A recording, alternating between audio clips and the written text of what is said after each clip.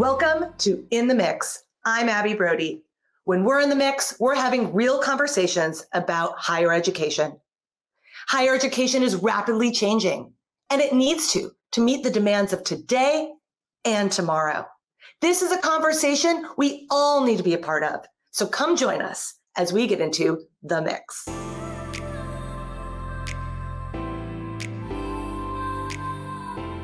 Hello and welcome back. I'm Abby Brody and you're in the mix. Today we have a really inspiring guest. It is the one and only Neil Blumenthal. He is the co-founder and co-CEO of Warby Parker. That is more than an eyewear brand. It is a mission to make impact in the world, and it's living it. They have already distributed through their Buy a Pair, Give a Pair program, 8 million eyewear glasses for people in need, giving them what I would say is a basic human right, the right to see. And at MYX, we're all about exploration, and seeing is an integral part of that. Neil doesn't just stop there. He serves on multiple boards and continues to give back to this passion of helping people have this basic human right. I would be remiss, though, to not talk about some of my favorite people in his life. His wife, Rachel, is an incredible entrepreneur herself, the CEO and founder of Rockets of Awesome, and he has 2 incredible children that I'm lucky enough to have my own children be friends with. So without further ado, I want to introduce Neil, an incredible, inspiring entrepreneur who is making impact in the world, and also an incredible father and friend. Welcome, Neil. Thanks for having me. We're so happy to have you. So Neil, you know that the MYX is all about bringing education to the 21st century and thinking beyond the traditional confines, but you've been blessed to have a pretty incredible education experience that probably plays a big role in who you are today. So if you could just start by reflecting on your education and how you think that brought you to where you are today. Definitely. Well, I grew up in New York City and went to Friends Seminary, which is a school really steeped in values around community and giving back. And there's no doubt that that had a profound impact on my professional journey. After graduating high school from Friends, I went to Tufts in Boston and studied international relations. And I think that gave me a very global view. And when I was at Tufts getting my bachelor's, I studied abroad in Madrid and in Buenos Aires. And just being and living in other parts of the world also broadens one's perspective. After graduating from Tufts, I actually went to The Hague and did a graduate program on international mediation and conflict resolution. I was very passionate about how countries interacted with one another and thought if we could get countries to stop fighting wars and killing each other, then we could focus on the big things like health and education. And ended up working at a think tank, but met an amazing eye doctor who had this nonprofit to provide glasses to people in need around the world, and learned a ton there, and actually went back to school, to graduate school, to get my MBA from the Wharton School. And I think that helped provide a technical foundation for running a business. And it was actually at Wharton that I met my co-founders, and we started Warby Parker while at school.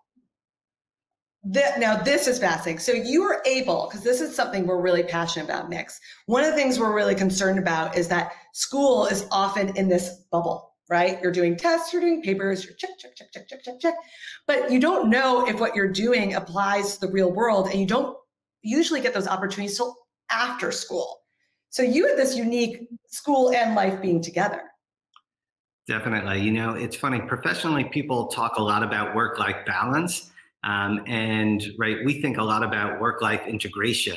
And I think it's the same with school. And that's why I'm so excited about what you're building at in the MYX, is just how, right, we can couple these experiences and help people grow. And what we did at Warby Parker was the 4 of us sort of had this idea, right? Glasses are just way too expensive. And you know this personally, I'm assuming. Yeah. Personal project, yeah. One of my co-founders, Dave, lost a pair of $700 glasses in the seat pocket of an airplane. As a full-time student, he wasn't about to replace those anytime soon. Our other co-founder, Andy, was thinking about how come nobody was selling glasses online. Jeff similarly had an old pair of glasses that needed to be replaced, and nobody wanted to go spend $500, $600, $700. So we thought, well, what if we sold glasses for $95, but we're able to do so by going direct to consumer online? And I remember the first conversation that we had so vividly because it was in the sort of hallway and we had to cut the conversation short because we had to run off for class.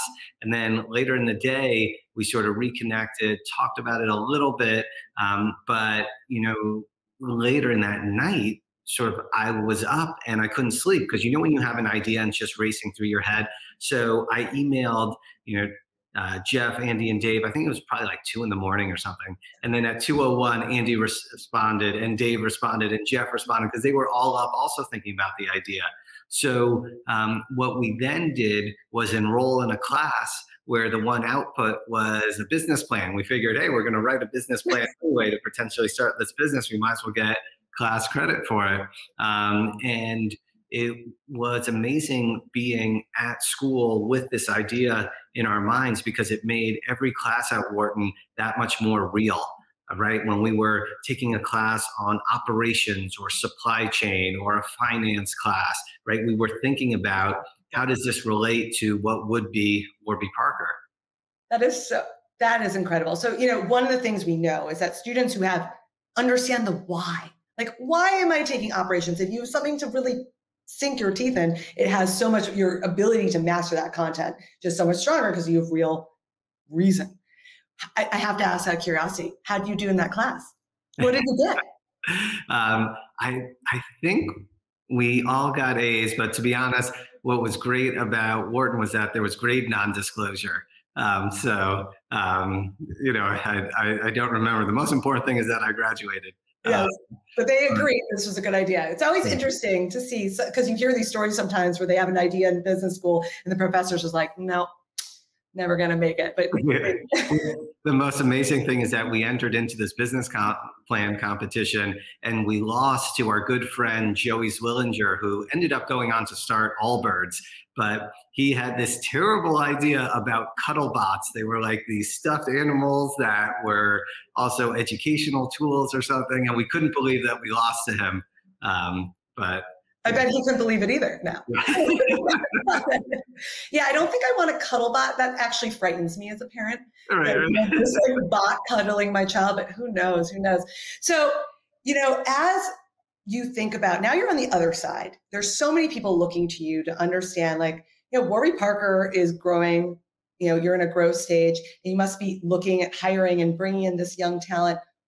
What are you looking for? And when you're looking at people coming in entry-level jobs, what type of education are you looking for? And what advice do you have for people who are trying to figure out their next steps? Yeah. So more than education, I look for a few attributes, like, is this person proactive? Are they a self-starter? Do their values align with the values of the company? Sometimes we're able to deduce that from someone's educational background, but on more traditional educational paths, I'm not sure that we're teaching kids to be proactive and, not only identify problems, but think about the solutions and then taking the first step to resolve those. And that's what I need at Warby Parker. We have about 3,000 people across the US and Canada. And right, what I need is every single day people to wake up and think about, hey, how am I going to improve the life of our stakeholders, right? Whether it's a coworker, whether it's a customer, whether it's a community at large. And that really requires people to be sort of proactive. And how do you think, so you clearly are proactive. Where do you think you get that? How does someone become proactive? Do you think it was from going abroad and seeing the rest of the world? Like, what part of your journey do you think gave you that skill set that you think others could use? Yeah, I think there's a certain amount of independence that you gain through like study abroad programs, for example, where you're out of your comfort zone, and you have to quickly learn to adapt and function. And that then translates, I think, to being, proactive in the future. I look and I think about some of the traditional forms of education where everybody is sitting in these sort of industrial desks in rows, and the learning is very rote, um, and everything is very prescriptive, and you get rewarded and high grades if you do exactly what the teacher asks. Well, we're moving too quickly as a company for everyone who's a people manager at Warby Parker to tell all of their direct reports exactly what that person needs to do every day, right? Mhm. To your point, you teach somebody the why, right? And they can go and solve that. And that's what we're trying to do at Warby. So true. So true. And thinking back on my own experiences, I only got to really, we have the saying that I say a lot: you can't be found unless you get lost. Sometimes you have to like get outside, explore a little bit. Now, what I'd love to talk about is something that you've done so beautifully and something really passionate to our core at MYX. It's uniting your passions with what the world needs, right? A lot of kids come to us and say, "Oh, I'm really passionate about this," right? But, while we want people to go for their passions and live out their dreams, what makes someone feel successful is validation. We are social humans. Being able to serve others actually also serves ourselves and gives us our self-esteem and self-worth. We need to be validated by a third party. Now, Warby Parker has done this so beautifully. You've found your passion, and you've also found a really need in the world. Tell us about that journey, and how you knew that this was something the world needed. Yeah, it's funny. We talk also a lot about where does somebody's passion and their skill sets overlap, because, right, sometimes those don't. And it doesn't mean you can't pursue your passions, but maybe you don't pursue it professionally. And you Make that hobby. I Yeah. love playing the saxophone, but I'm not good enough to be a professional sax player. But you know, at Warby, we thought we were solving a real need here, right? This was something that we each experienced walking into an optical shop, getting excited about a pair of glasses, and walking out feeling like we had been ripped off. Prior to going to Wharton, I had spent 5 years running a nonprofit that would train low-income women in parts of rural El Salvador and Guatemala and parts of sub-Saharan Africa and India and Bangladesh, would train folks to start their own businesses, giving simple vision tests and selling glasses in their communities because there just weren't glasses available. And you can imagine, if you can't see, you can't learn, you can't work. So, that was incredibly motivating because it was so rewarding, right? When you put on a pair of glasses on somebody for the first time and they can see and their eyes light up and their smile sort of erupts sort of ear to ear, that was amazing. But the thing that I also really enjoyed about it was sort of the mechanics and the operations of how do I make this work, right? You're effectively introducing a new product to a community where people aren't wearing glasses. How do you get people to trust that the person selling the glasses is trustworthy, right? Like I would, do trainings of low income women in some of these areas, and we focus on female entrepreneurs because the research showed that when women have access to capital, they tend to use on the health and education of their children. So there was this great multiplier effect. But I remember training my first cohort of these entrepreneurs to sell glasses, and they came back the next day and they said, Neil, our neighbors didn't believe us. They said, hey, how are you equipped to sell glasses? You didn't move into the capital city and go to school. And one of the things that we realized is, we need to credentialize people. So we started creating ID cards and training certificates and lab coats that were branded. And there was no playbook on how to do that, but it was something that I was figuring out along the way based on real-time information. How do we adjust? And sometimes also we found that these entrepreneurs had more success going into neighboring villages where maybe they didn't know a lot of people. And they could introduce themselves not as, the person that I grew up next door to, but as we call them asesoras visuales, vision advisors. And they would give simple vision tests, and, they could introduce themselves in this manner. So those were the types of problems that I needed to solve on the ground. And that translated right into Warby Parker, right? Entrepreneurship is just, right? How do you create a plan? How do you constantly just check off box after box, learning and applying along the way? That's so interesting. Because we're having the same issue. We tell students about this opportunity and they're like, that can't be real. That can't be right. I'm supposed to wait. I'm supposed to write tons of essays. I'm supposed to be in student debt for the rest of my life. There can't be like a way. So a lot of these things, though, you learn by experience. Like you wouldn't have known that by any means, that these people wouldn't have been trustworthy until on the ground. Definitely. Well, one thing that we're really excited about, you brought up credentialing. Now, this is something I'd love to talk to you about as a hiring manager. Now, the degree, the traditional college degree, is under scrutiny by loads of people, students, parents. The institution itself is even questioning what the next future is. And you have like Google, Facebook coming in, the private sector saying, we know what we need.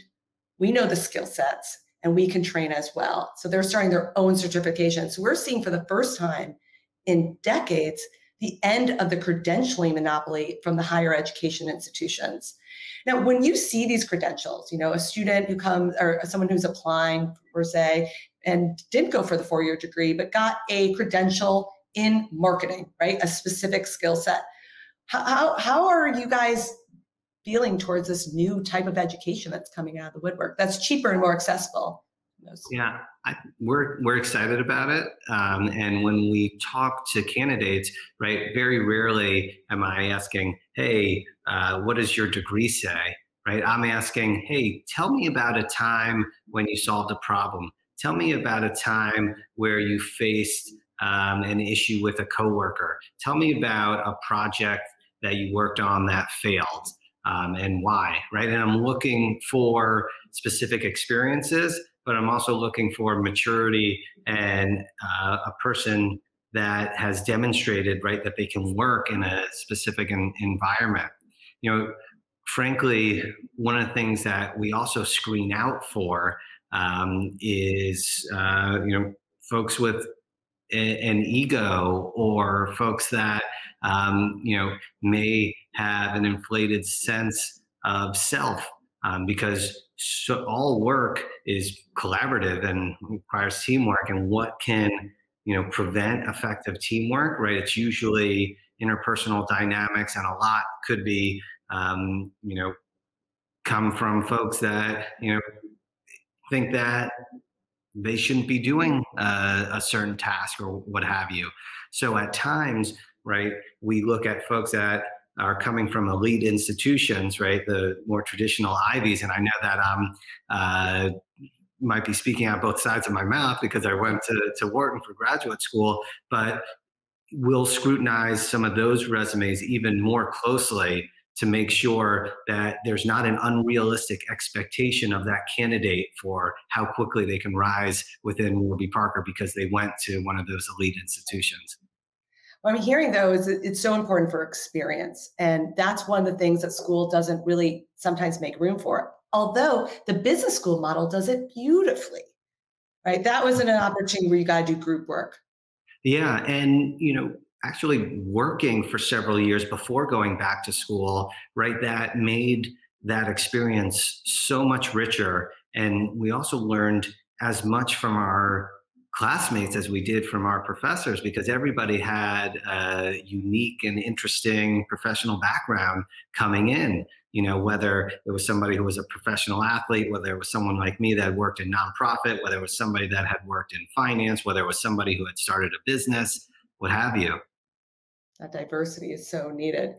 Well, I'm going to ask one last question because I love and adore them so much. So talking to Griffin and Gemma, your kids, what are you, you're the parent, you have dreams.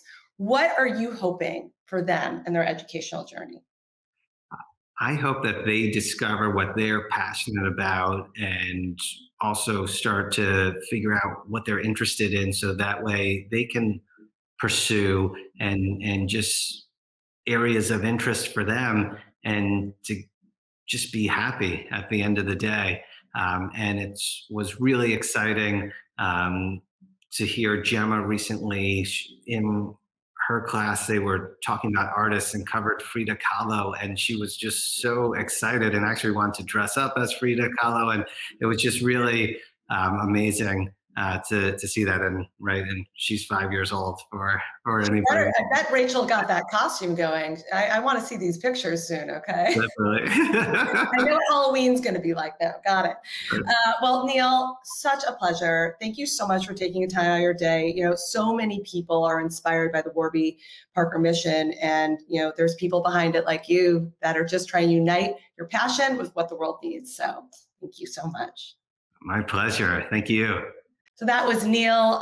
What I think I'm taking away from that is the importance of experience and getting out there. And the only way to find your passion so that you know the why behind those classes. Look, because he knew, he was able to take his learning to the next level. So get out there. We have more exciting guests coming up later this week. So thank you for tuning in.